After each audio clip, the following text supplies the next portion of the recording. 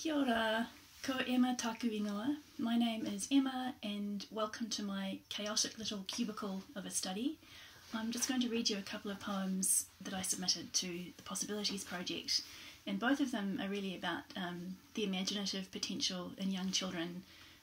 So it's kind of fitting that you have a lot of my young son's art behind me today to look at while we're reading this. The first poem is called Sorcery. When we were crazy young, we listened, eyes shut, to the pound and run of the very thought of magic, as if to warm a dormant bud, open some hidden valve deep in the blood's dark valleys.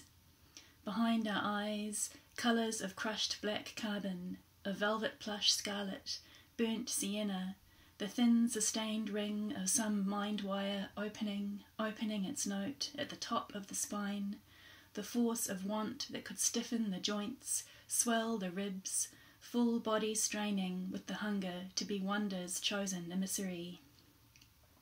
Surely if the urge was strong enough, it would run the nerves' flared webs, spill bioluminescence that we could tap like blazing tapers to animate wood, paper, wool, mud, grain, paint, flour, the spiky shadows that furniture threw, fingerprint smudge on boredom's walls, even the small chainsaw of a fly's hectoring whine.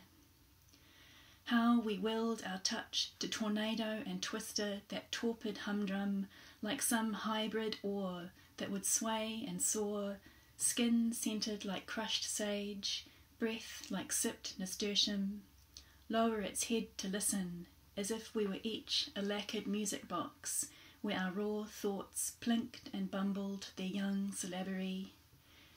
Yet even so, beast, haunch-hunkered, gaze flood-swollen, it would still turn to each of us, gaze savage but godly, with a revolutionary love.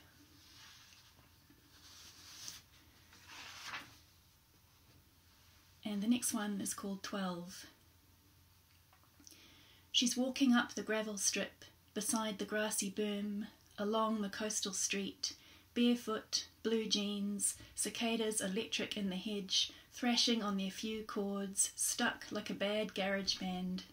She's jaunty with sea salt, beachy sweat in her pits, a swipe of sand on her jaw like her dad's holiday stubble, and she whistles to the finches that wheel up from the paddock hay, chores on a piece of soldier grass, with its micro tiara of white petals, swaggers, mind flexing, muscles imagining nobody's body but her own.